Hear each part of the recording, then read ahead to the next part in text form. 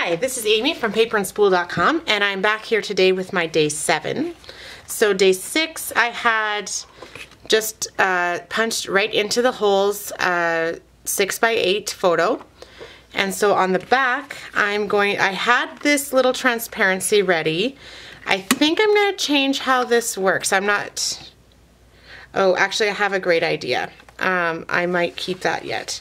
So what I'm going to do first, whenever I have something ready first and then I come back later to add something to it, I like to connect them first before I start doing anything too crazy. And so I'm just going to take my adhesive and get all the way around here.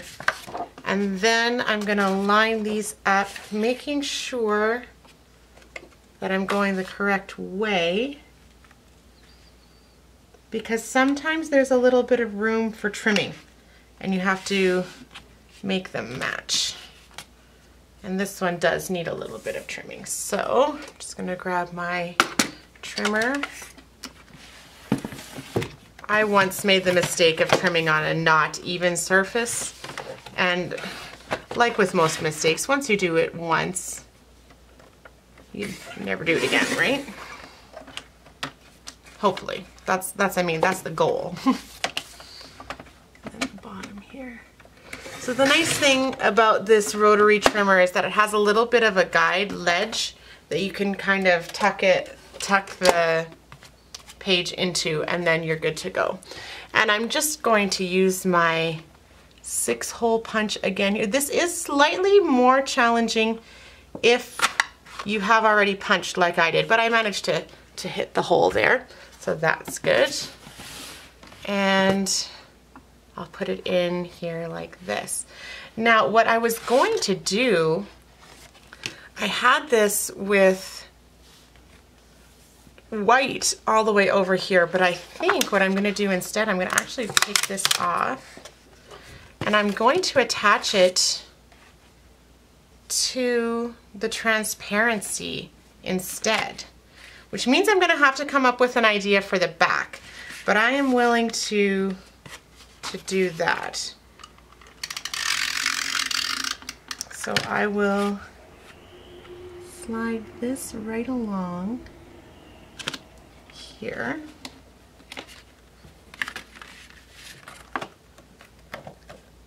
And I'm just going to trim the transparencies. I often make the same size as the page protectors and not the 6x8 photo. So I'm just going to trim about just 1/8 of an inch or so off of both sides here so that it matches the size of the photo. And then I'm going to take that white, and this is a great time to measure, Amy. Please measure. Full 2 inches. Okay, so I'm going to just cut a little 2-inch strip here from the plain white that I had the photo attached to. You can see I was reusing some stuff from yesterday here. And then I'm going to put that here on the back.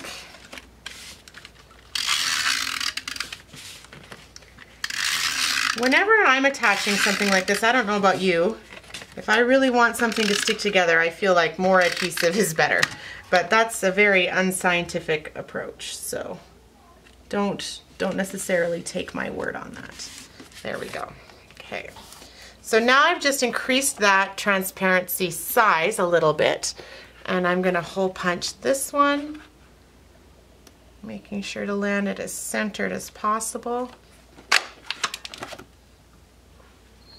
And then I've got it going all the way across there. So this is kind of a neat look. I've never done anything like that before. You can see I had a whole bunch of other supplies here that I kind of had in mind I might be using.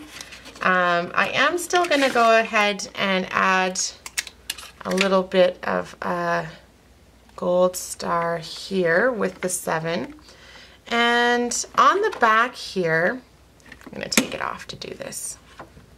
I'm just going to write with my thickers. I have these really fun little thickers. These are from a really, really old kit. I'm not even sure. Maybe the 2013?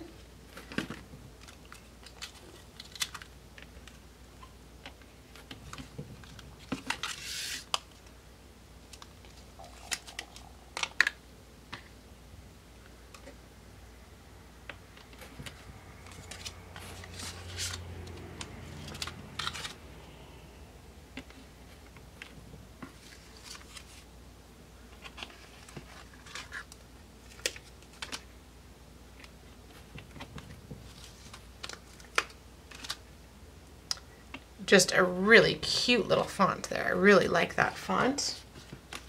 Great combination.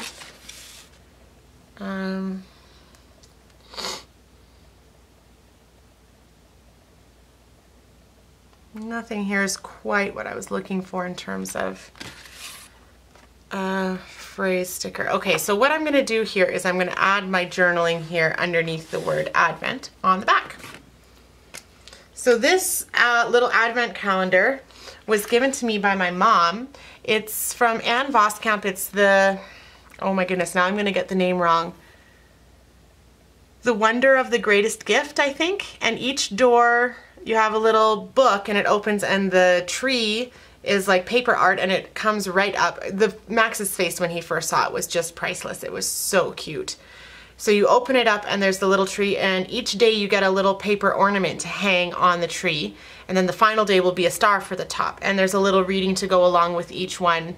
A little Bible reading and then a little like devotional, and we've been doing them together as a family. And it's based on like the Jesse tree. So following the story of Christ from creation all the way through to the birth of Christ, which is what my family did when I was small. My mom had built a big Jesse tree out of felt. So it's really special to have this one that we can do all together. And I had typed my journaling because I was going to put it on the back of this tag, but now that things have gone in such a totally different direction, I'm going to see if I can write it here on the back.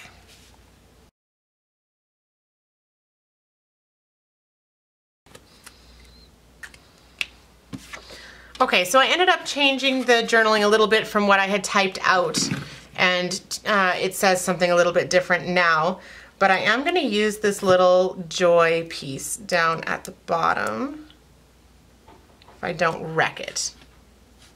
Oh no, it's too big. Okay, I'll save that for another day.